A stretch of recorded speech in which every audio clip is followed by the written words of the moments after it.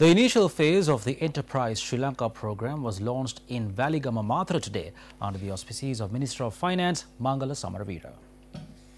The event was attended by Ministers Malik Samaravikrama, John Amaratunga and Deputy Ministers Nalin Bandara and Ranjit Aluvihare. The public was informed on the various loan schemes that will be provided through the Enterprise Sri Lanka program.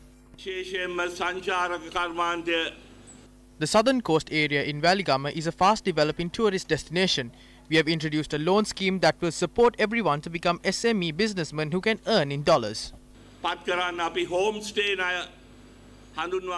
Meanwhile, several religious leaders, including the Mahasangha, staged a demonstration opposite the auditorium in Weligama, where the Enterprise Sri Lanka event took place.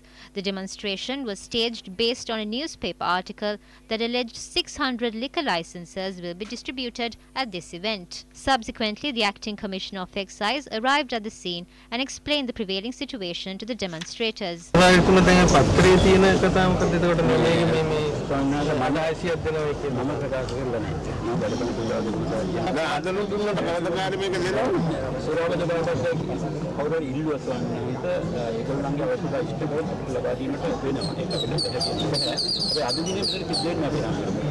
However, following the event, Minister of Finance Mangala Samaravira convened a press briefing and made the following statement. Beer and wine vitarai. The licenses will only be issued for beer and wine. Those who are interested in obtaining these licenses can get them even today. If the required information is submitted to the relevant counter, you can obtain the licenses quickly. I do not see any fault in providing a beer license to those who engage in their business activities in a legal manner.